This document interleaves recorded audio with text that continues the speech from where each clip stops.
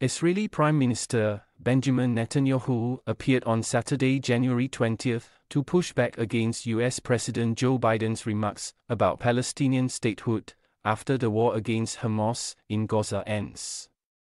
Biden on Friday said he spoke with Netanyahu about possible solutions for creation of an independent Palestinian state, suggesting one path could involve a non-militarized government.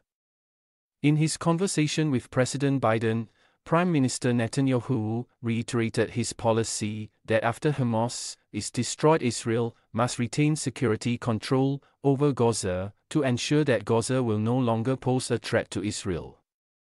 A requirement that contradicts the demand for Palestinian sovereignty, a statement from the Israeli Prime Minister's office said. Asked to clarify whether Netanyahu is opposed to any kind of Palestinian statehood, his office did not immediately respond. Biden's call with Netanyahu was the first in nearly a month, the White House said. Asked if a two-state solution was impossible while Netanyahu was in office, Biden said, "No, it's not." He said Netanyahu was not opposed to all two-state solutions, and there were a number of types possible. Netanyahu has stopped short of outright and explicit rejection of Palestinian statehood.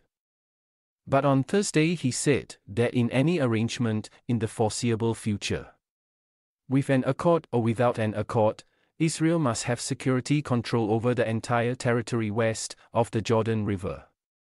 That's a necessary condition.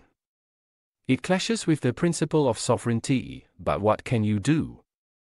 US-backed peace talks toward the so-called two-state solution that would see Israel living side by side with a Palestinian state in Gaza. The West Bank and East Jerusalem collapsed a decade ago.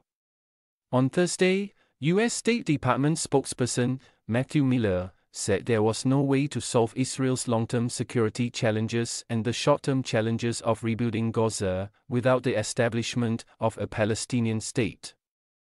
Miller said Israel had an opportunity right now as countries in the region were ready to provide security assurances to Israel.